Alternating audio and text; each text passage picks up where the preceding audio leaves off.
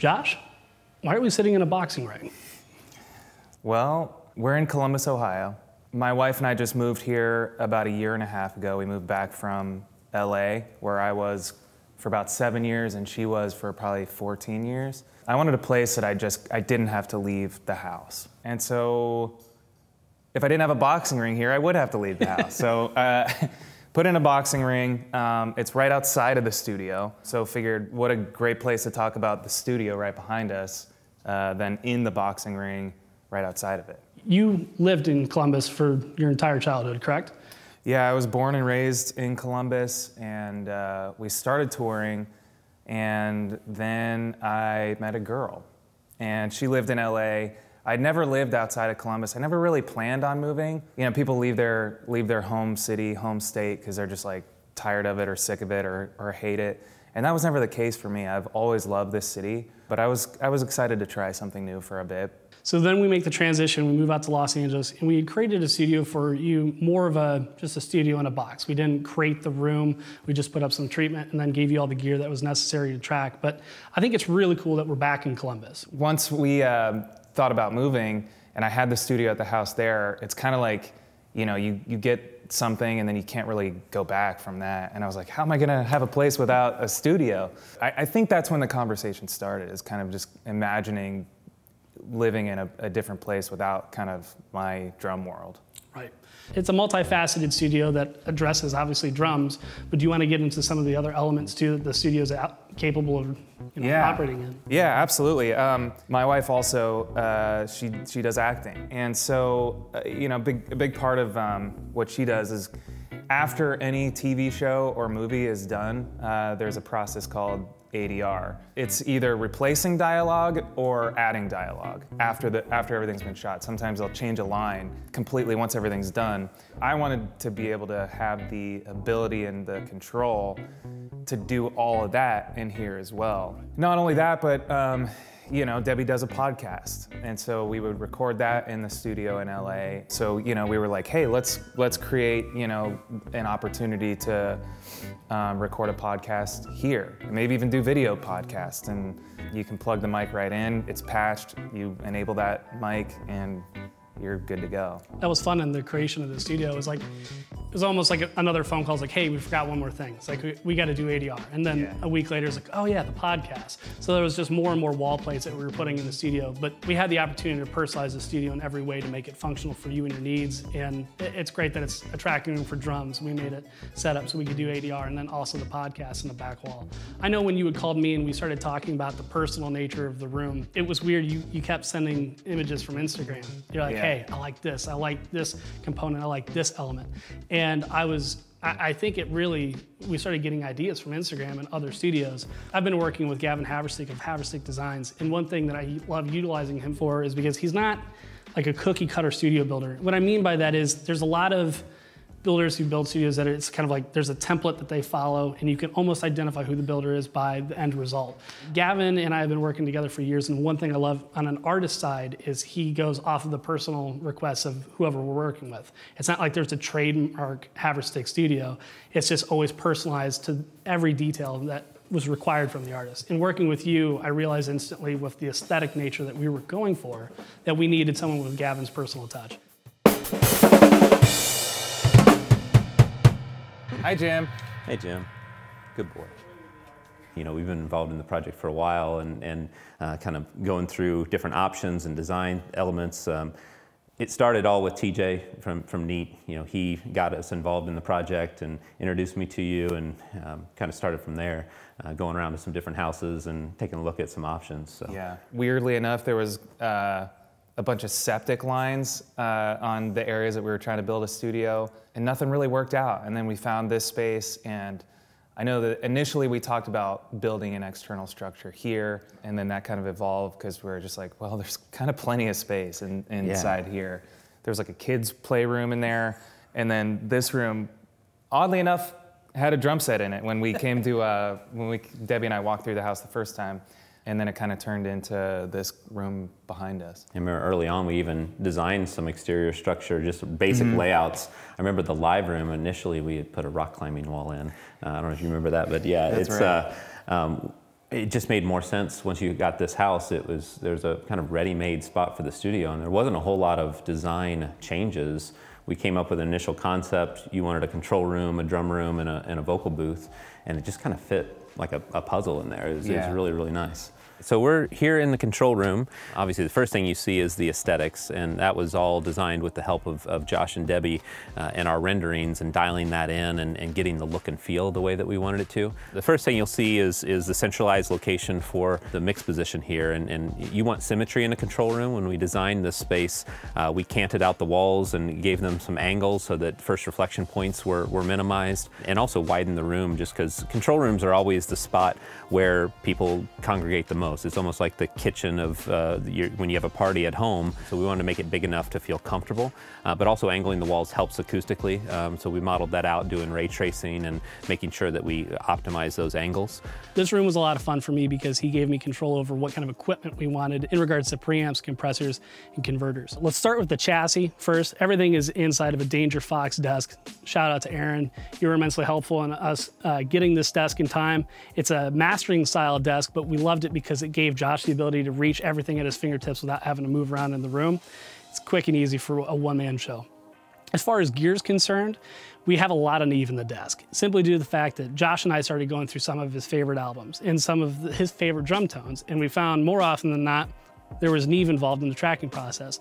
So I've got a bunch of 517s, 511s, and 1073s in this desk. On the top left of the desk, I've got a BAE 1073. Just a classic vocal preamp and an amazing DI. So I just had to have one in the studio for him, and I wanted it to be a tool at his fingertips. Neve Shelford was the second choice. I've got the Neve Shelford actually patched into the drum room as a ADR preamp for Debbie. When she comes in here to do all of her voiceover, I just wanted a clean, concise preamp for her and to have EQ and compression at his fingertips, just to hit it on the tracking side and incoming, just to sweeten the sound, if you will. Going into the preamps for the drum set, we've got a number of 511s, and then I've got a couple 517s in there as well. I've got the 517 on kick in and snare top just to have a little dynamic control, and then the rest is all ran 511.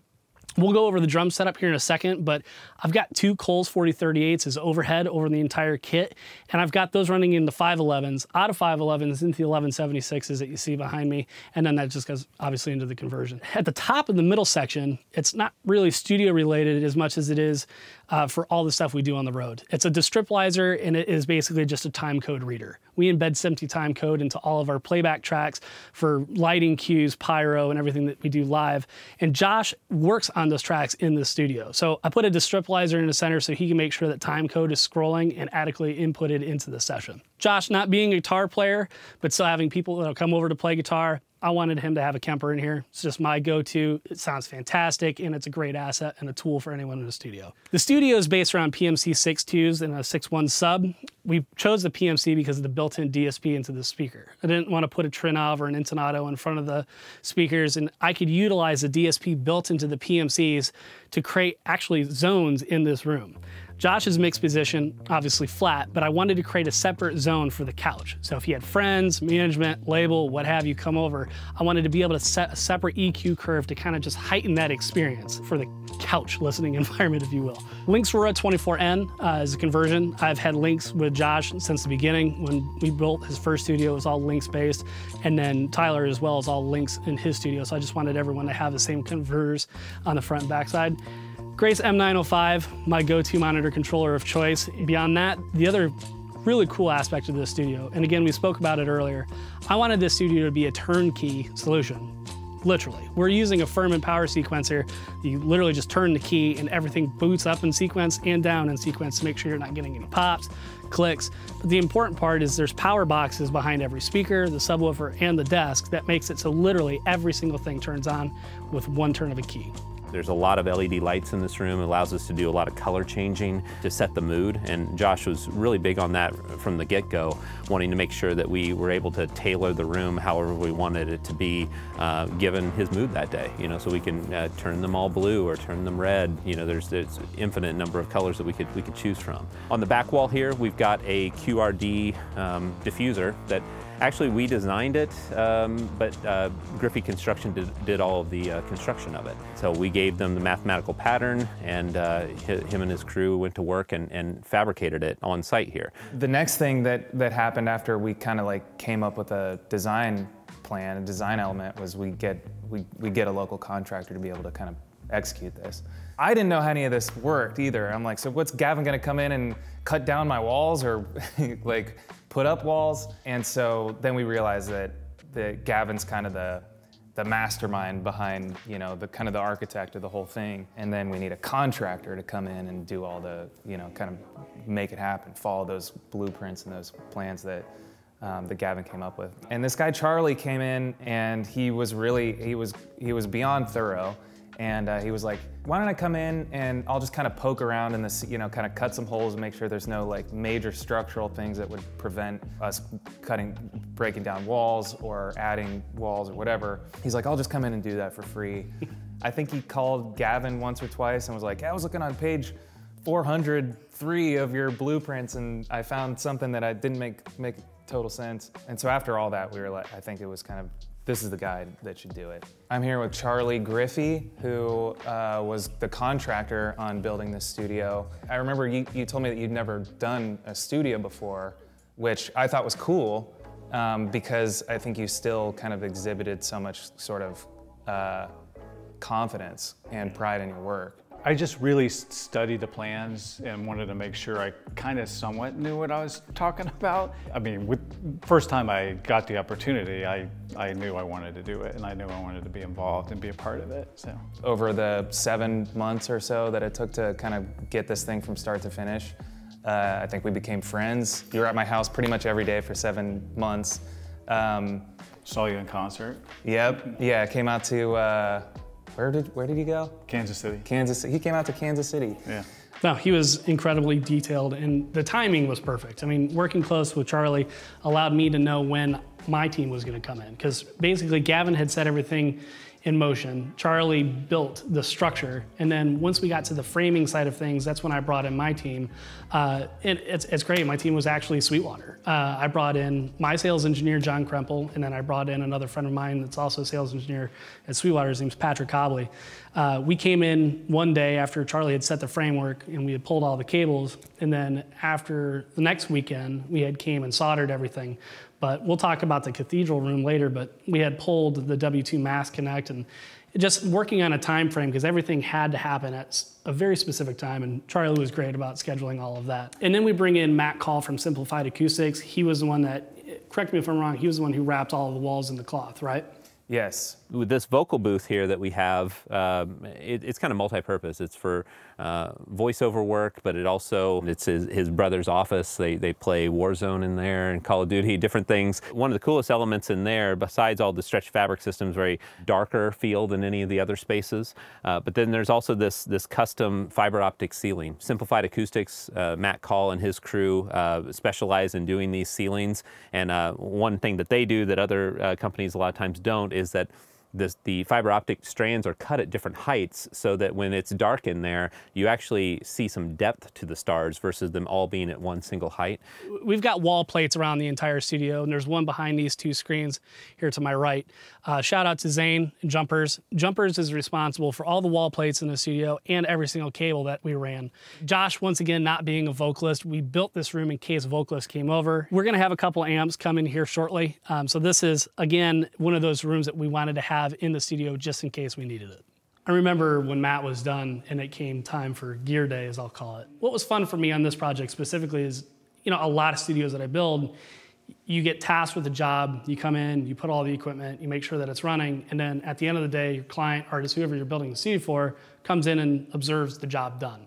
What was unique about this project was working with you. And I know you're a gear guy, and I know that you enjoy the environment, but your involvement in actually building the studio with you, it kind of feels like it brings you even more involved and closer to this project. You know, when we kind of outfitted that studio in LA, like you said, it was kind of already an environment kind of ready for that. But then you being far away, I remember I just got a big shipment of gear, including a desk that I had to put together. We worked on it together. Here's how you patch this, and then you run the snake over to your drums, and all this, you know, patching and labeling and then patch cables, all that stuff was a big learning process, but really fun, and also I think really important for me as somebody who mostly self-engineers in here, to be able to kind of know how to get things up and running, and if something's not working, I can troubleshoot it as much as I possibly can before having to call you. So yeah, I really enjoy kind of understanding the flow of everything and how it all works, so that I can kind of just come down here by myself and power everything up and get it running and being able to just record and know that it's going to work.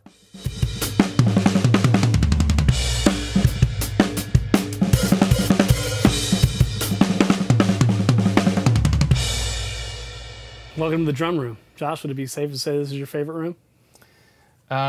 In my house, before I had this, it was my bedroom. But now it's this room. Very good. Yeah, I love this room, obviously the aesthetic nature of it. A lot of personal touches. This is the artwork done by Dabs Mila. It's also the same art that we have up in, you call it the cathedral room? Or? Yeah, sunroom, cathedral room, tall room. But the artwork continued down here, and I'm bringing up the artwork because it was a very important design element from my perspective.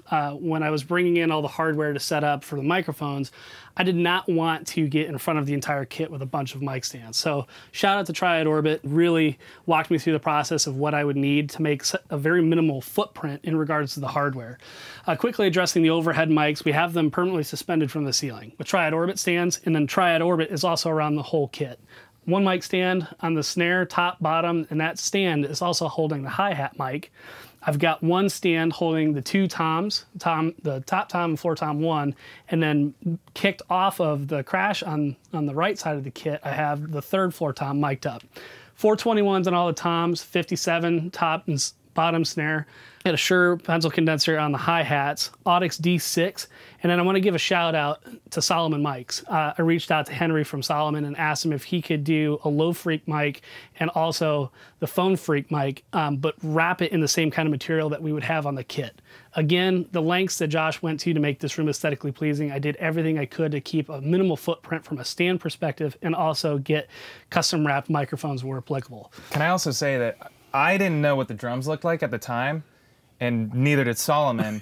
And so when he kind of just, I think we said like a natural wood, and he did that, then I sent the photo over to Mike from SJC, and he was like, this is unbelievable. That's actually completely perfect with how the drums look right now. So that was a coincidence. Absolute home run. We've got a Royer SF12 stereo ribbon that's on the front side of the room that you can't see right now, but overheads, Coles 4038, and between that ribbon, this room just, we can make it as dead as we want, or we can make it come alive. So I'm really excited to hear drum samples come out of this room. The drums are made by a company called SJC Drums. I've been working with them since probably 2012 or early 13, when we were still playing clubs. In my last home studio, I just, I would pull in kits that I had on the road. For this one, I called Mike and I said, I want a drum set that's specifically for this room. We'll probably never leave this room. I'll never tour with it. I just want to record with it, and I wanted to sound good above anything else. So this one, we sat and we talked. I said, I said first and foremost, I want this one to sound good. Not that they don't all sound good, but specifically for this room. Right. And we talked on the phone for 45 minutes, kind of brainstorming what we wanted it to look like and feel like. And then probably halfway through, I was kind of like, Debbie loves tree houses, my wife. She loves the idea of a tree house. I proposed in a tree house in New Zealand. We kind of look at this house as a tree house a little bit. We're surrounded by trees. And that sort of informed some of the Dabs Mila's artwork a little bit as well. And so I said, what if we did sort of a tree-themed drum kit? And I sent over a couple of examples, and Mike just went to work. And he actually didn't want to show me progress along the way. He was like, this thing is turning out so good. I don't even want to show you until it's done. He did tell me about this idea. It's actually just, the front head is just a block of wood.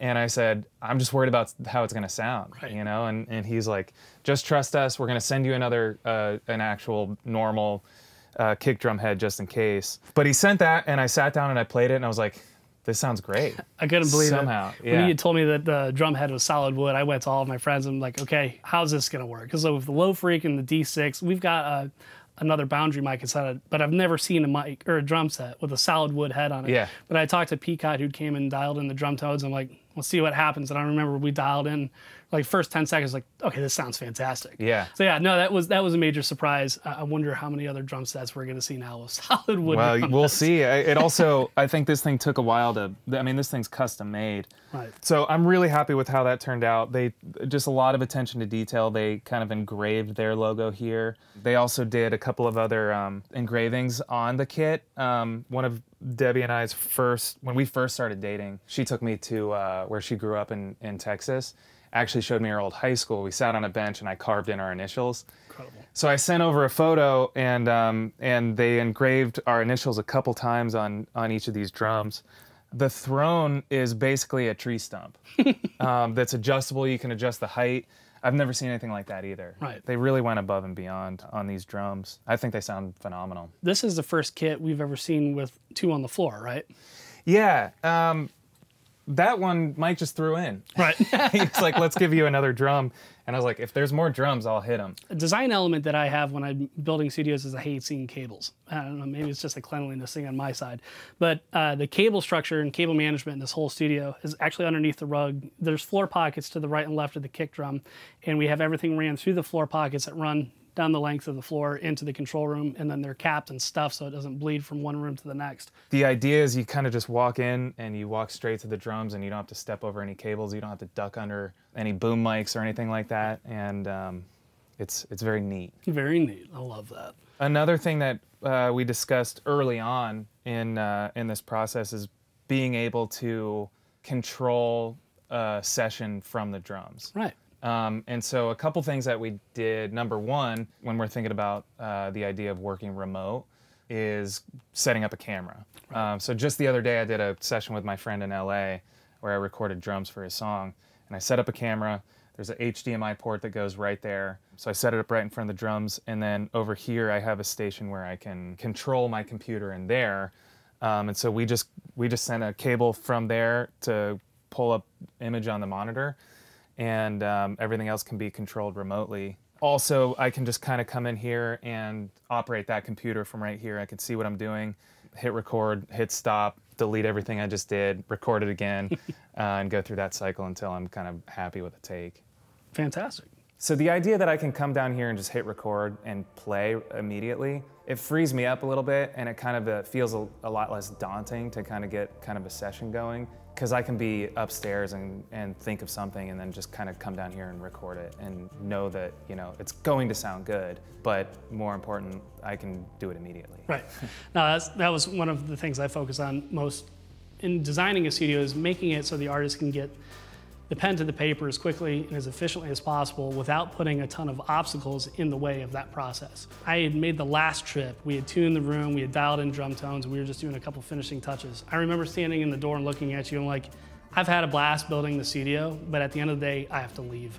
And it was like this really humbling thought to think of the fact that you just get to walk downstairs and then this is yours. Like I said, I started playing drums walking to the music store, 15-minute walk from my parents' house, and I did that every day for about a year. And then I played in their basement. I'll play drums anywhere. I rented out a loft in a friend's warehouse one time, and I played there for a while. And so to have a place at my house that I can just play drums at any time of the day, I feel really lucky to have that. I think about it all the time. You know, the idea of kind of moving back from LA, a place where there's sunshine constantly, to a place where there's a little more gray, you know, a good chunk of the year. To have a place that is personalized, it's bright, it's colorful, you know, it's got windows where the sun can come through, being able to walk down here and record stuff, I mean, I think that's priceless. Awesome. Well, hey, thanks again for having us over. Thank you.